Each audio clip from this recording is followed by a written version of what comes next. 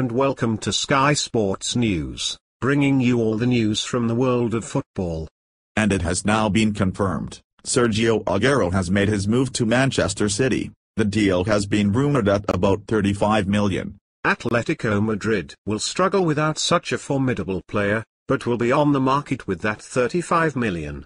Aguero was said to be delighted with the move, as he has always dreamed of English football, as we wish him all the best. The Atletico Madrid manager was said to be disappointed with the loss, as he believes Aguero could have left on better terms.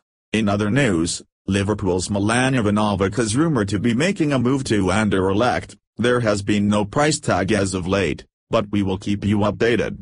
And that is all for tonight's program. From Sky Sports and the team, good night.